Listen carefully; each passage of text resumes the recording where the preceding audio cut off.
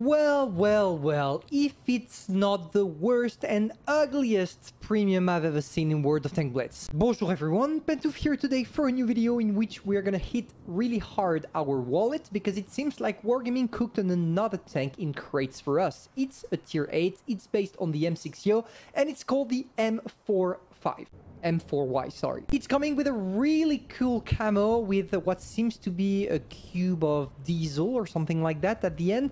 And well, even if it's not historical, at least it goes with the theme that we have during this month, which is Halloween. The main particularity of the tank, beside the fact that it's coming in crates, is the fact that there is an offer in the shop for 100 euros, in which you will get 25 crates to open, plus 5 collect them all containers. And you probably know how it works. We have 5 collect them all, we have 25 M45 containers, M4Y, I really struggle with this. And what we want to do, boys, is to get lucky enough to either get the tank within those 25 crates, because you need to collect 30 charms to get the tank, which is horrific. And of course, when we will do that, if we manage to get the tank one time during those containers, I'm gonna give away 1. If we get 2, it's 2, 3, etc, etc. So let's see how much of a rape this is going to be for my wallet. Let's roll. So let's see how it goes for us. 25 containers, let's roll. Maybe if we are lucky enough, we're gonna get it on the first crate and I'm gonna cry. Okay, we got the camouflage and 1.5 giggle. What is the drop chance of the camo? 6%. Okay, it seems like on the first crate we got quite lucky. I'm down for it, Wargaming. I'm down for it. As long as at the end you give me the tank.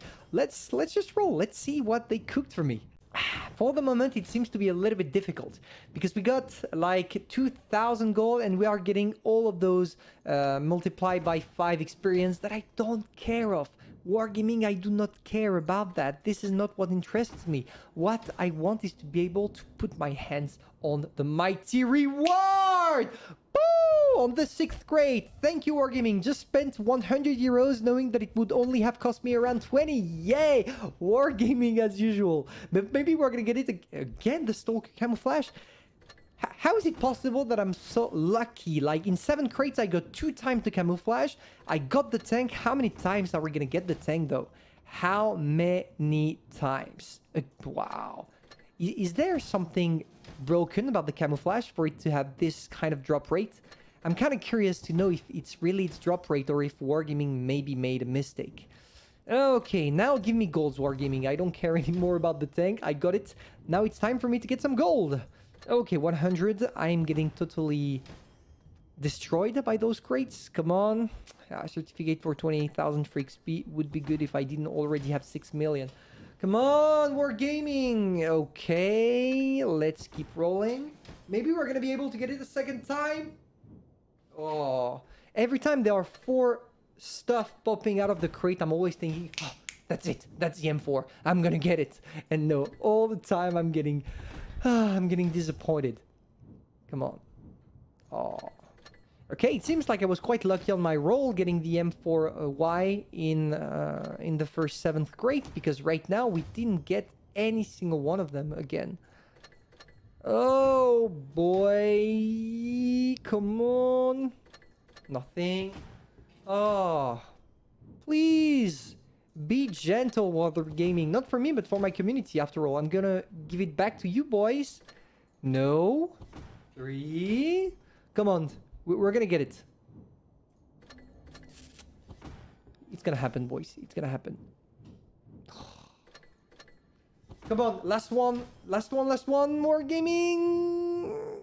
One time it's gonna happen. One time in my life I will be able to get one within the last crate. It's my duty. It's my quest, boys. And I'm going to be honest with you guys. After playing it a couple of battles, gotta be fair, I truly enjoy the fact that this autoloader is truly different than the others, because unlike many, if not all autoloaders in this game, the reload intra-clip is long, but the reload extra-clip, so the reload to reload pretty much every single shelf on your magazine, is really fast, sitting at 13 seconds. So let's see how this renders in battle, and let me give you the possibility of winning one. So here we are on mines with the mighty tank, and to be fair with you, I'm not gonna bother explaining to you how you can win the game, the tank, sorry. I'm just gonna put some indication on screen right now. Now we're gonna focus a little bit on the playstyle, because obviously one of you lucky boys is going to win one of these. And of course, if you don't know how to play it, it's quite useless. So what do you want to do? This thing is actually effectively armored. Yes, you do have a cupola, but once you know how to deal with it and learn that you need to go backward, frontward, move a little bit to avoid getting penetrated in the cupola, everything should be fine for you. So how is it supposed to be played? Quite simple. You only show your turret to your opponents, which is exactly what we are currently doing. Maximum point if you have a position from which you can hide your cupola, which is my case here, because that little slope of the mountain is hiding this little and freaking big cupola, let's be fair. So let's roll, let's see if we can attack them hard.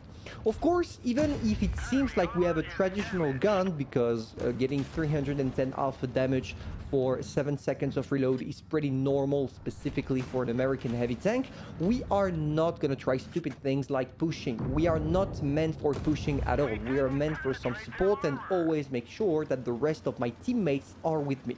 If you do not do that, I feel like you are probably gonna get destroyed quite easily. So now let's jump into what seems to be the last chance of the target to retreat. So how are we gonna do this? We sneak a couple of shells in the boy and there is nothing he can do. We are literally ripping apart everything that makes it a good tank, therefore its armor profile, because as I'm an autoloader, I equipped it with calibrated shell, which means that my penetration with gold shell is just broken.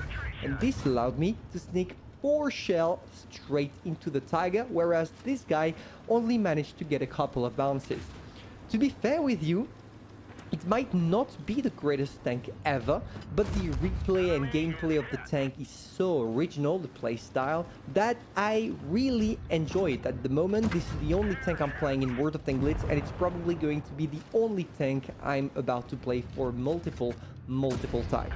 So there we go, we are doing the job, we are gonna kill that tiger, and as you can see, there is nothing that can restrain us from getting that boy. I mean, we had the support of our team in the back, we had the enemies just sitting literally in front of my gun all the time, and all of those things combined allowed me to just get this freaking good game, sitting at 3000 damage and nearly 1000 damage bounce. It's cool to see that out of the Yo line, it's probably one of the most well-armored one, and it definitely shows in many battles. In my opinion, even if it's not, and definitely not, a tank worth 100 euros like Wargaming put it in the shop, it's still something you need to try out, and this is why I'm gonna give you, thanks to Amazon, the possibility of winning one, because yeah guys, you deserve such a threat. So may the best win, and hopefully for you, I'm gonna see you soon for a new Amazon video. Don't forget to subscribe to their channel, because there are many prizes on many different games to win, and I'm gonna see you soon for a new video. Bye.